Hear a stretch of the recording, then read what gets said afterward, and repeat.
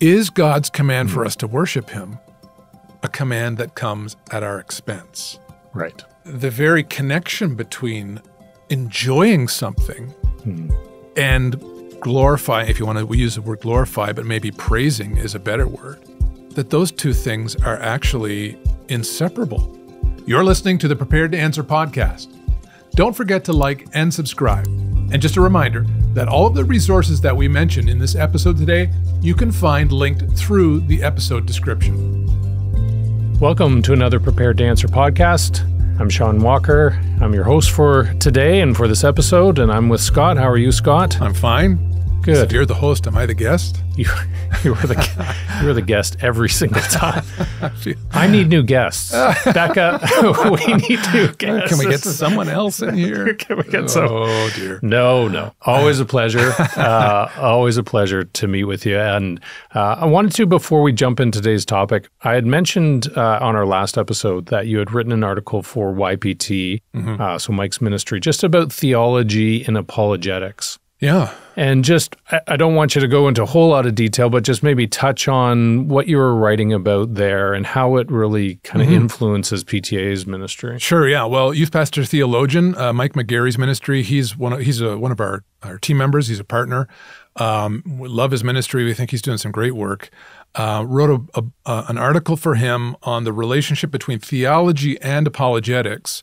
And I'll just give you the really quick. The thesis was this, is that, apologetics is giving a defense. And a change has happened probably in the last 20, 30 years in terms of the kinds of questions that people are asking and the kinds of challenges Christians face to against the gospel.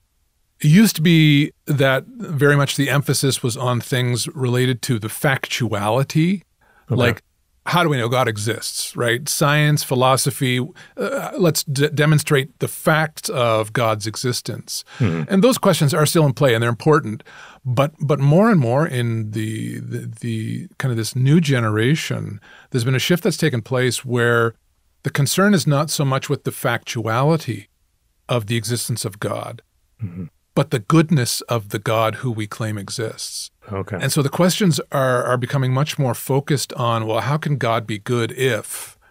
Right? Yeah. So very much then those kinds of challenges, often when it's put forward, where's the evidence that God exists are more evidential kinds of questions. Yeah. You might appeal to philosophy or science or whatever to respond to those things.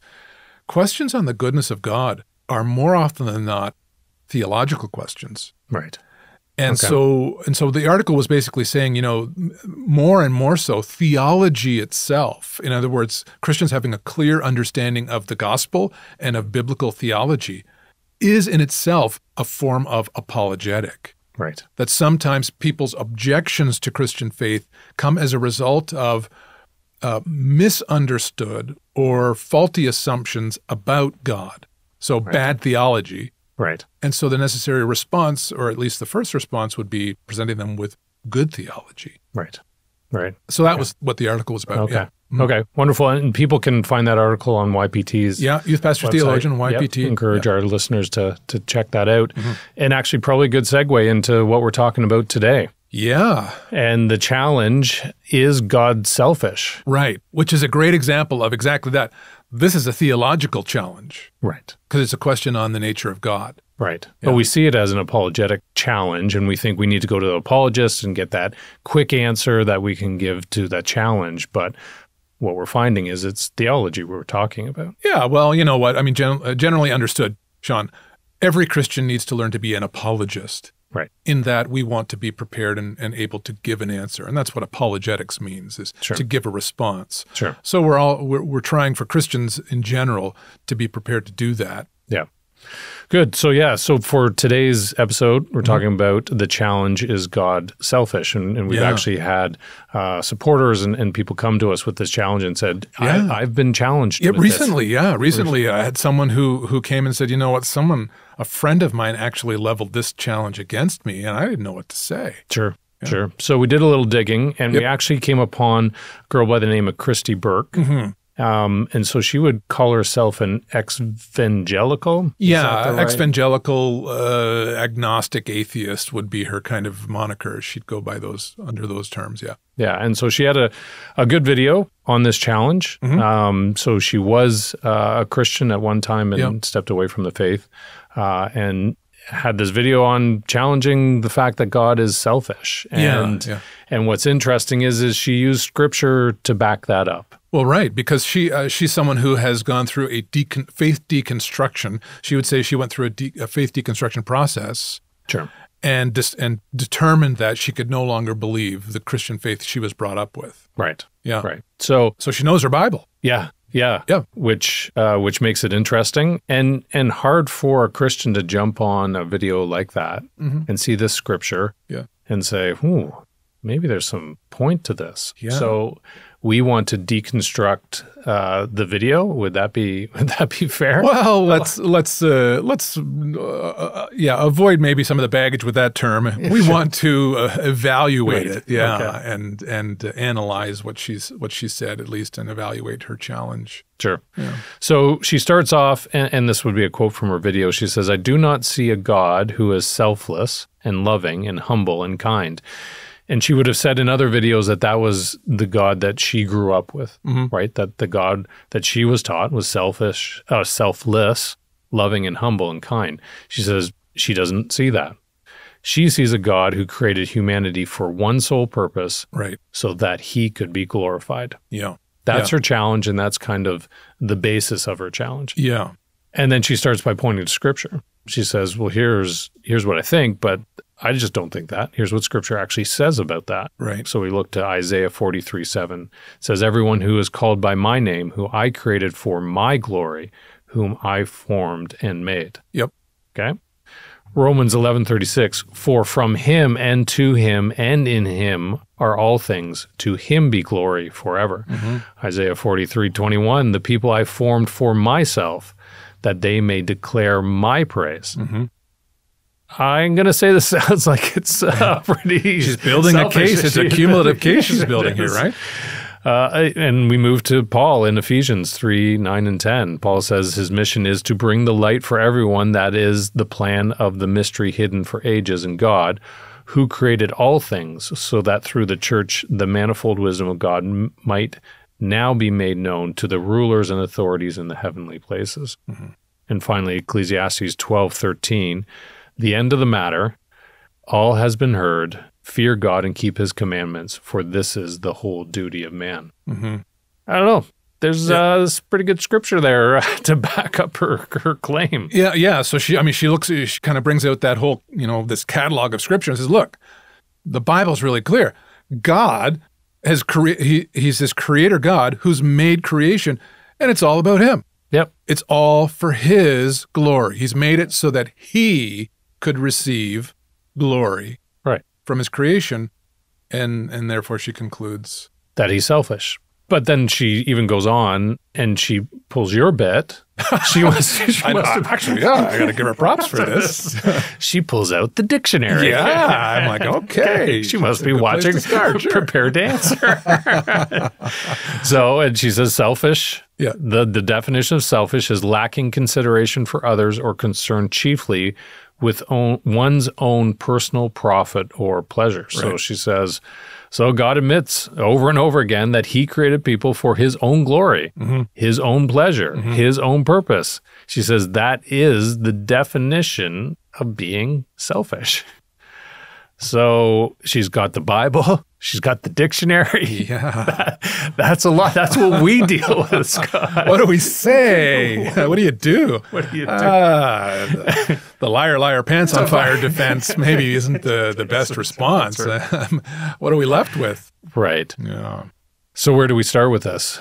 We wouldn't believe that God is selfish, but she makes a pretty strong case. Yeah. And you know what? I think I kind of like Christy. I like her. She has a nice way about her. Sure. She's very, she's kind of straightforward talking. She's considerate. For the most part, she's pleasant. And she just seems to be authentically, you know what, I believe these things, but here's my problem. And in this case, I mean, we have to concede, and she knows the Bible, obviously, to some extent. And it does seem pretty clear from the Bible, right, that God accomplishes all things for his glory. And I mean, that seems to be the fact that the Bible does present God as inherently God-centered. Sure. And I mean, she quoted Ephesians 3. I mean, this is Paul in Ephesians 1. I think it's even more definitive. Sure. Right? Paul says in Ephesians 1:6 that God predestined us for adoption to sonship through Jesus Christ in accordance with his pleasure and will. Paul says, to the praise of his glorious grace. Drop down to verse 12, in order that we who were the first to put our hope in Christ might be for the praise of his glory, right? And drop down to verse 14, you were marked in him with a seal, the promised Holy Spirit, who is a deposit guaranteeing our inheritance until the redemption of those who are God's possession, to the praise of his glory. So in one chapter, Paul hits on his glory 3 times. Yeah. When what he's unpacking here is the manifold mystery of God's eternal will revealed in Jesus. Like, here's the whole, God's given us the whole story, the whole unpacking of his eternal will in Jesus, and we now see it's all for the praise of his glory. Right. Can't get around it. No. So then Burke, quickly points out that anyone who exhibits this kind of thing is obviously self-focused. And we would say wicked or even evil. And I mean, she uses the example of a parent. Right. Which for us, I mean, we see God as a heavenly father. Yeah. Right. At one point in her video, she says, she uses that example. She says, well, God's our heavenly father. So let's think about this in terms of a parent. Right. Imagine an earthly parent. If a parent, here's what she says, if a parent created a child so that the child could worship, love, serve, and adore and glorify them, and didn't care about what the child wanted, but only wanted the child to make sure that the parent was glorified, and then she adds on top, and then threaten their child with punishment, as if this is God. If they didn't glorify them, that would be considered abuse. Mm-hmm. So she's drawing this parallel and saying, God rightly understood is actually like an abusive parent. Yeah. Ouch. Yeah. That's quite a a challenge. Sure. So all of these are pretty tough. Yeah. Right. Again, just going back to scripture, she's using the dictionary. Yep. So what do we say to this? I mean, they're rhetorically compelling arguments, and I can so appreciate. I got to confess, we found this video, and I went and watched it and listened to it. Oh, it was hard to listen to. Sure was. Like, it's hard to hear someone level these kinds of accusations against the God I worship, who I consider to be good and loving and selfless. Right. And so now imagine, say, you're a younger or a newer believer. Right. And someone brings this challenge to you. Yeah. And maybe all you've been brought up being taught is that we believe that God is loving and selfless. Right?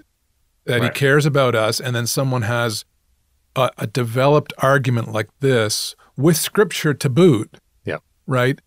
Yeah. I could see how someone, maybe a believer who's just kind of been grown up just being told certain things, wouldn't know what to say. And maybe that's her story too. Yeah, could be. Yeah. Could really rock your faith. Right. Yeah. So how do we tackle a challenge like this? Maybe just a quick reminder, Shawn. And I want to go back to kind of our foundation as a ministry here, Prepared to Answer. Prepared to Answer, our ministry name comes out of 1 Peter 3:15, where Peter says, but in your hearts revere Christ as Lord. Always be prepared to give an answer to everyone who asks you to give the reason for the hope that you have. And so that's why we do what we do. We want to help Christians be ready to give a response. But we can't forget the rest of the verse. I think this is so important. Peter finishes by saying, but do this with gentleness and respect. Right. And this is where I want to be careful, because again, when we confront, I'm finding more and more as Christians, when we are confronted on things like social media, and I've even seen Christy's gotten quite a following, but also she's gotten quite a bit of attention from Christians who don't like what she has to say. And I understand the sentiment. Sure. We don't like it because it's directly against the God we worship and love, but that's not license then to be unkind, right, and to villainize her Right. And I don't want to do that because actually, as I listened to her, my heart really went out for her. Mm-hmm. That she grew up in a Christian environment, but at some point was either deceived or was not given the firm enough foundation to combat the kinds of faith doubts or faith challenges that confronted her. Sure. And now she's in a place where she's just completely jettisoned it. And the thing is, she represents a large number, especially of Christian young people, formerly Christian young people, who've gone on the same journey. Yeah. And so my heart goes out to them. And maybe as an aside, Scott, we had our board meeting this week. We have a wonderful board at PTA. Yeah. And the devotion was brought by one of our board members about Christ coming into Jerusalem just before the Passion Week and how he wept over the city before he came. And it was just a reminder to us in our ministry about how love has to motivate us. Right. Right. And so this verse is perfect, right? Right. We don't want to tear her down or tear that person down that's brought that challenge. And people may bring a challenge in a way that isn't loving to us, right? Pointing and wagging fingers and trying to belittle you. Yep. And yet we look to Christ in Scripture and how he loved first. Yep. Right, before he gave an answer. He loved people who heaped abuse upon him. Right. As he hung there on the cross. Yes. Yeah. So I just wanted to put that in first to set the tone of our discussion, because the Christy Burkes of the world, I think as Christians our hearts should grieve, and we ought to be weep for them, and genuinely want to see them recover their faith. Yeah. And I'm hopeful that the gospel is still the power of God for the salvation of all who believe, that Jesus loves them still. Yeah. And who knows, maybe this descent into doubt and skepticism and even agnosticism maybe is a journey out of an ill-formed faith into true faith. Who knows? Sure. So we'll leave that in God's hands. But anyway, for our purpose, how do we respond to this objection? Yeah. The objection of, all things on surface, the God of the Bible is a selfish God because he's made everything about himself. It's all for him. Sure. Okay. How do we respond? Yeah. I want to go through three things, Shawn. We'll just give a kind of to help you and I give some direction to our conversation. One, I want us to say some clarifying things about selfishness by definition. I like Christy. She starts with a dictionary. Let's start with the words we use and understand their meaning. Good start. Secondly, I want to give a short rebuttal to her use of parent analogy. Let's draw an analogy from an earthly parent to God and see, and use that to draw conclusions. And then the third is, I think, what we might not have seen is there is a hidden assumption within her objection. Sure. That I think we need to identify. Yeah. Okay. Because her entire objection rests on the hidden assumption. Okay. Yeah. Okay. Let's hit that dictionary. Let's get that dictionary jingle. Becca. It's Scott's dictionary time. All right. So Christy rightly defines selfish. I Googled it, and I think she got the same. Google usually brings back the Oxford Dictionary as the default, and I think she got the same one. Selfish means lacking consideration for others or being concerned chiefly with one's own personal profit or pleasure. In response, though, let's see where the proper emphasis for selfish needs to lie. Okay. And careful not to think that simply the pursuit of personal pleasure is not de facto selfishness. Okay. And here's an example. What do you mean by that? Here's an example. Yeah. It's not always selfish to pursue your own pleasure. And here's a very simple example. Okay. Many of our listeners and viewers might enjoy Chick-fil-A. Oh. Especially if you're south of the border. Sure. We're starting to get Chick-fil-A up here in Canada. It's not as popular as down in the States. No. But interestingly, I mean, the owners of Chick-fil-A are Christians, professedly so. But interestingly, one of the things that they have asked, I guess, trained their owners and managers and staff to do is if anyone says thank you, their response, they are trained to respond, my pleasure. Oh, okay. Okay. Which is a real kind of, it's kind of a holdover of Southern hospitality. Sure. Yeah. And actually, I think originally it's my pleasure, that response, I just looked it up. was attributed to Hilton. Oh, The Hilton, okay. Yeah. the founder of the Hilton hotel chains, who saw "it's my pleasure" as a response that evokes the right kind of posture we want towards those we're serving in the customer service industry. Yeah. But it reflects something. Yeah. It reflects the fact that actually there is a form of pleasure, a very real form of pleasure that we can pursue through the selfless act of serving others. Right. For sure. So, yeah, like I can think of those that serve, say, the poor or stuff that don't have a faith component. And I've often thought, oh, that's interesting, right? That what is your motivation for serving these people? Yeah. It is quite possible, and I would argue that it is partly because they find pleasure in that. Yeah. Yeah. Now, I don't have time to develop this, but because God has created us in his image, I think there is something, you're right, you don't have to be a believer for this to be true. There is something wired into our being as image bearers that we genuinely receive pleasure in serving others, in meeting the needs of others. And I think that is why you see not just Christians, but people even without faith who are devoted to things like the field of medicine or humanitarian relief. They do all these things. They don't do them because they feel there's some kind of universal duty they have to fulfill. They do it because it genuinely brings them pleasure. Sure. They receive something for having served other people or met their needs, and it brings them joy and it brings them satisfaction. And we wouldn't look at them and point at them and go, look at that selfish person. No. At the soup kitchen. No. That's right. That's right. We don't, we would never do that. Sure.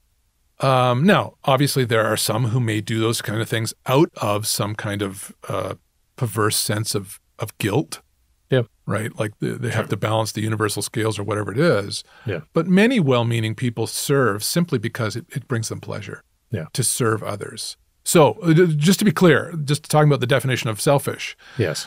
When we're looking at the definition, we need to realize that the stress of the meaning of selfishness is not on the pursuit of personal pleasure, but it's the other part of the definition, lacking consideration for others. In other words, selfishness is not the pursuit of pleasure per se.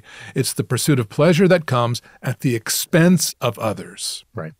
I'm putting myself ahead of you. Sure. Yeah. That's selfishness. Yeah. Right. Yeah. Okay. Let's jump to her analogy with the parents. Okay. Yeah. That seemed fairly reasonable. Well, what do you think about that? Yeah. Right. We talk as God as a heavenly father. Yeah. We have kids. We discipline kids. God disciplines us. It seems like a fairly solid analogy. Right. So her point is, look, if we saw a parent doing this who did that and made the child's life, your life is all about bringing glory and honor to me. Yes. We'd say that parent was an evil parent. So, okay, fair enough. But is that a fair comparison? God to parents. Okay. Maybe not. Maybe it isn't a direct. Right. Let's look at the sure, God's our heavenly father. There is this parent analogy, but where does the analogy break down? What are maybe the essential differences? Sure. Well, we didn't create our kids from nothing. Right. Right. Yeah. Yes. Parents don't create children. No. We beget children. Right. And once we have children, those children are essentially equal to us in terms of they're a human, we're a human. Right. We have different roles, but essentially we're the same. Yeah. That has never been the case with God and us. No, we're not equals. We may think, some people may pursue. Well. Right? Yeah. But we aren't. Yeah. Yeah. You're right. In terms of equality, in terms of human nature and human rights, parents and children are on equal footing. Right. Right. Right. And also because parents we don't create our children, God creates them. Right. He's the creator. Yeah. Therefore, the proper understanding of parenthood is not ownership. No. Right. But stewardship. Children are given to us by someone else, by God. Right. Not to own as our property. They're not for us. Right.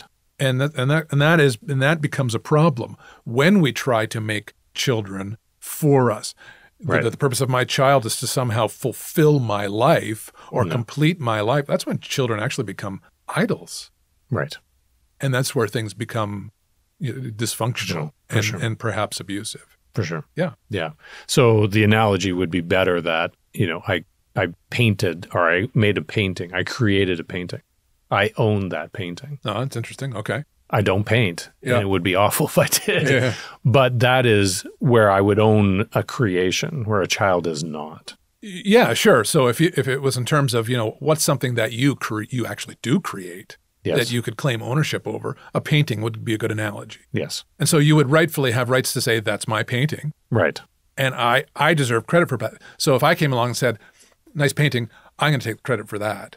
We would think that's wrong. You would think that's wrong. That was unjust. Yes. Because you're the creator of that painting. Right. So don't you rightfully deserve credit for it? Sure.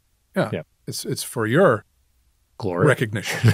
Hey, Yes. good job. Yes. You're a great painter. Yeah. Or not. Whatever It would not be. Yeah, sure. Yeah. So that's probably a better analogy. Right. So that's where I think that's where her use of that example breaks down, is that there isn't an equivalence between human parents and God as our Heavenly Father. Right. Because yes, He's our Heavenly Father, but He's first our Creator. Right. He doesn't just beget us, He created us. Yeah. Okay. So we've talked about the analogy between parents and God, and maybe that isn't the right one, and one that we could look to and say, yeah, Well, it's not a fair comparison. No. So I don't think it's helpful. Sure. In that regard. Sure. Okay. So the hidden assumption. Yeah, and I think this is what the real key to maybe responding to this kind of challenge. Notice how, and we'll go back to something Christy said. Yeah. Notice how she inserts the idea of conflicting rights into her objection that she uses with parents. Right. She says, parent created a child to worship them. What if a parent created a child to worship them and didn't care about what the child wanted? Right. But made it all about them. Right. But first of all, parent's it's not a fair comparison, or it's not an equivalent comparison. But secondly, is God's command for us to worship Him a command that comes at our expense? Right. And now I feel like we're kind of getting into a little theology. Yes. Here. Yes. Yes. Okay. Rather than me unpacking this, I'd like to. This conversation actually happened quite a number of years ago. Mm-hmm. John Piper, one of my favorite pastor theologians, was interacting with an editorial letter written to the London Financial Times back in 2003. Okay. And it was a man by the name of Michael Prowse who was writing about his difficulty with the notion of worship. So this is exactly what we're talking about. The exact same argument. Here's what he said. He said, worship is an aspect of religion that I always found difficult to understand. Suppose we postulate an omnipotent being who, for reasons inscrutable to us, decided to create something other than himself. Why should he expect us to worship him? We didn't ask to be created. Our lives are often troubled. We know that human tyrants, puffed up with pride, crave adulation and homage. But a morally perfect God would surely have no character defects. So why are those people on their knees every Sunday? Right? Basically, he's talking about Christians. Sure.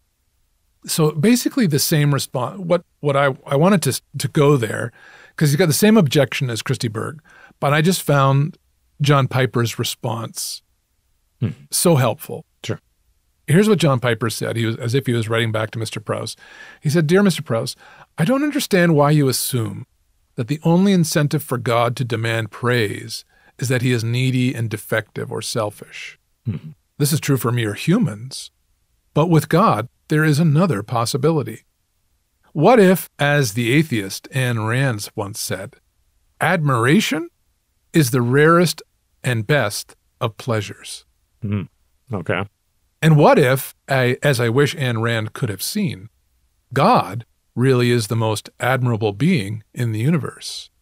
Would this not imply that God's summons for our praise is, in fact, the summons for our highest joy?" And I want to tease that out for a bit here. Right. This idea of admiration as the best form of pleasure. So basically saying glorifying something would give us the best pleasure. Well, the very connection between enjoying something and glorifying, if you want to, we use the word glorify, but maybe praising is a better word, that those two things are actually inseparable. Okay. Let's think about that for a second. Think about the things that we enjoy the most. Right. Do we often keep it to ourselves? Right. Yeah. What happens when we really enjoy things? We get quite animated. That's true. Right. That's right. Sure. Right? Yeah. You know, years ago, C.S. Lewis, he wrote a book called The Reflections on the Psalms, and he, talking about his own journey as a skeptic, as an atheist at the start, but as a thinker, confronting these realities and trying to make sense of them, these realities of worship and the belief in God and all those things, and trying to make sense of them. And one of the things that he struggled with was the whole notion of praise, which of course is infused through the scriptures. Yeah. Right. Yeah. And one of the things he said was this. He said, the most obvious fact about praise, whether of God or anything else, always used to strangely escape me. He says, I thought of it in terms of compliment or approval or giving honor, right? So if I'm praising you, I'm giving you, right? You're getting the honor, you're getting the approval, you're getting the praise. But he says, I'd never noticed that all enjoyment actually spontaneously overflows into praise. He said, the world rings with praise. Lovers praising their mistresses, readers their favorite poet, walkers praising the countryside, players praising their favorite game, praise of weather, wines, dishes, actors, motors, horses, colleges, countries, history. He goes on and on and on. He said, I had not noticed how the humblest and at the same time most balanced and healthy mind praises most, while the crank, the misfits, and the malcontents praise the least. In other words, the people who find no enjoyment in anything are the malcontents. Yes. They never have anything good to say. They never have any praise to give. Yeah. They're unhappy. Right. But the people who enjoy the most, who are the most joyful, are the ones who have the most good to say, the most praise to give. Yeah. For whatever it happens to be. Yeah. To me, that's a fascinating observation, which for Lewis's mind, and I think he was right. Well, and this is how he summarizes or he sums up his observations. Here's his conclusion, and I think he's correct. He says, I think we delight to praise what we enjoy because the praise not merely expresses our joy, but completes the enjoyment. It is enjoyment's appointed consummation. That changes. Yes. Yeah. So Piper's point, and here is how I would want to challenge the hidden presupposition in Christie's argument, is that God demands our worship contrary to what we actually want. Right. Where really, rather than seeing it being God robbing us of what we want by demanding our worship, God's command for us to praise him is really an act of God's selflessness by inviting us to enjoy the greatest possible object of joy and delight that we could ever possibly know, right. Which is himself. And that plays out in, you see our pursuit of all types of pleasures that never fully satisfy. Right. And so we're always yearning to be fulfilled. And I think this is part of that answer. Yeah, and I mean, it would take us on a bit of a bunny trail to unpack that observation there, Shawn. You're right, because it's like we do, and that we find so many things in this life and in this world that we enjoy, but that enjoyment is finite, right? Right. This is diminishing return on worldly enjoyment. Yeah. Regardless of all the many good things. And as a result, so often the diminishing return results in certain cases in addictions. Sure does. Right? I enjoyed that glass of wine. The next one didn't quite have the same, so I need, right? And so on and so forth, whether that's relationships or sex or substances or whatever it happens to be. Yeah. But God is the ultimate object of enjoyment. Right. And there's no diminishing return. Rather, the more we come to enjoy him, we simply will enjoy him more and more. We can never tap him dry, right? Right. Yeah. So is there scripture to back this well, up? I mean, yes, absolutely. Christy had hers. She had her scriptures, right? Yeah. But she was simply trying to substantiate her point that God has made it all about him, Right. and he has. Right. But the hidden assumption is all about him at our expense. Right. But that's not borne out in Scripture, especially when Scripture speaks about worship. You go through the Psalms over and over again. The psalmist doesn't worship out of some compulsion, but over and over again, the Psalms are declarations of worship as true joy and satisfaction. Listen to Psalm 19, 9-10. The fear of the Lord is pure, enduring forever. The decrees of the Lord are firm, and all of them are righteous. They are much more precious than gold, than much pure gold. They are sweeter than honey from the honeycomb. Mm-hmm. And in Psalm 139, the psalmist writes, how precious to me are your thoughts, O God. How vast is the sum of them. They're precious. Mm-hmm. I reflect upon, I dwell upon, I unpack and look at the thoughts of God as expressed in Scripture, right? His commandments, his word, his will. And the psalmist is saying, these are precious. They're like treasures to me. I look at them and I understand the voice and the mind of God, and it's just a delight to me. Psalm 84, 10-11 says, better is one day in your courts than 1,000 elsewhere. O God, I would rather be a doorkeeper in the house of my God than dwell in the tents of the wicked. For the Lord is a sun and a shield, and the Lord bestows favor and honor. No good thing does he withhold from those whose walk is blameless before him. God is our reward. That's the Christian gospel. Right.